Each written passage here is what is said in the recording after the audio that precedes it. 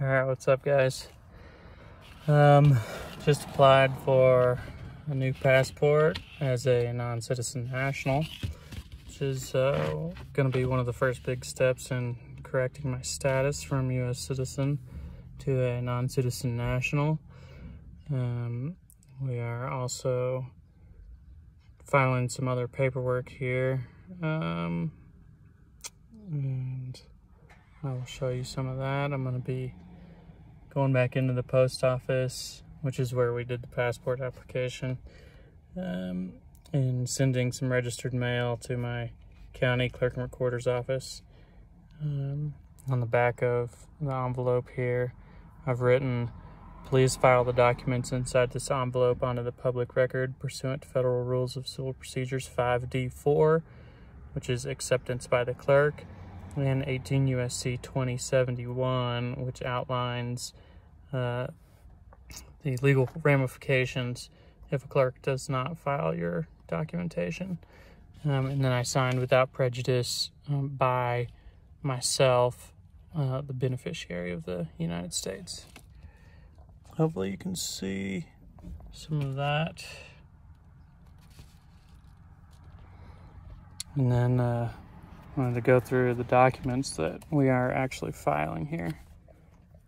So here we have a life claim affidavit created by myself, which says that I have been born on the land as a man. I have the withdrawal of Colorado voter registration, breaking that contract. Statement of ownership for some of my personal property. Statement of fact, which says that I own the trailer and will be used in a private capacity as a non-commercial in a non-commercial use case, and it shall not need registration with the state of Colorado. In lieu of bond, because you don't have a title for it, and just some other documented Colorado paperwork that the state will want to have. This is the revocation of election for the IRS. I will be sending one of these separately to the IRS, but I'm going to put it on the record here.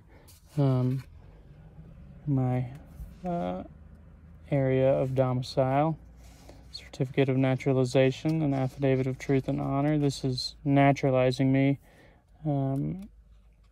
as a non-citizen national into the Christian Mountain Trust Nation. So therefore I would qualify as a non-citizen national of the United States.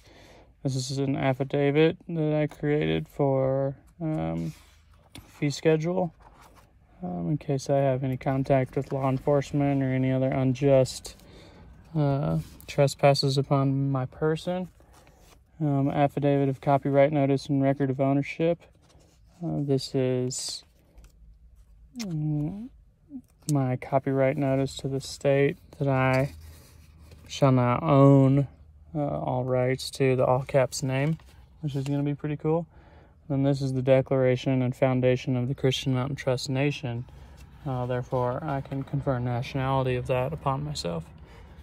So pretty excited to get all this filled out. Well, it's all filled out, but pretty excited to get all this filed. And then that revocation sent off to the IRS. So I will lawfully have no tax liability after this is filed, which is going to be pretty cool. All right, I'll check back in with you guys later.